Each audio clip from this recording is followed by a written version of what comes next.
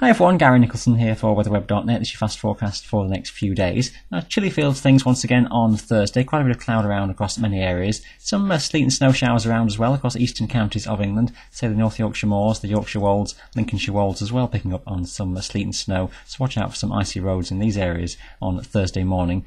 Just pushing its way further inland, so bits of drizzliness and some sleet and some wet snow mixed in over the higher ground of the Midlands as we go through into the middle part of Thursday. Not really amounting to a great deal, just making it rather damp and unpleasant.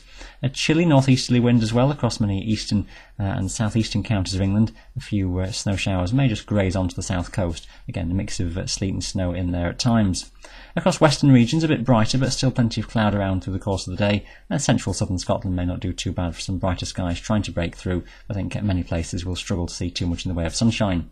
Top temperatures will again struggle around 4 or 5 degrees Celsius at best.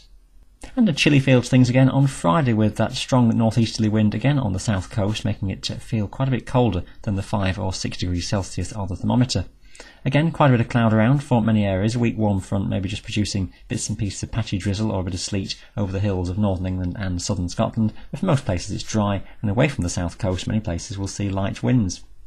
And with high pressure in charge, it's looking a dry picture as we go towards the weekend. Again, some cloud being dragged in off the North Sea with the wind coming in from the northeast. And again, we'll feel chilly on that south coast of England with a stronger breeze here. Inland, again, most places seeing light winds. Your top temperatures around 4 to perhaps a 7 degrees Celsius out towards western regions, but feeling cooler where you add on the strength of that wind.